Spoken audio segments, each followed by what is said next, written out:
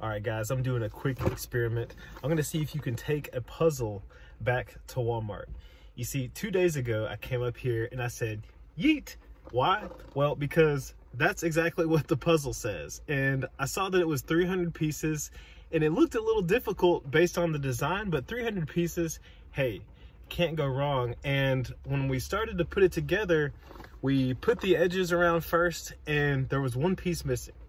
We looked everywhere, we couldn't find it. We said, look, surely it's got to be mixed in here somewhere. But look, we got to the end of this thing and it had a piece missing, that side piece. And I said, where's my piece? And we didn't lose it. We didn't lose it for sure. We looked everywhere.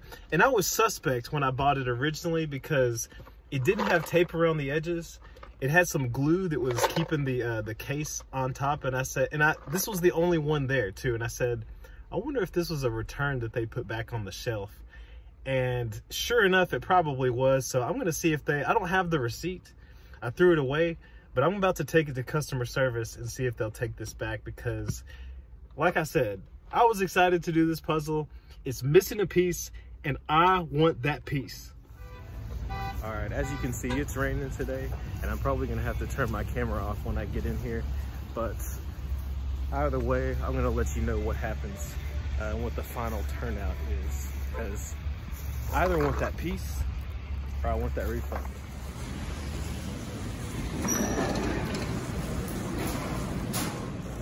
All right, they put my return label on.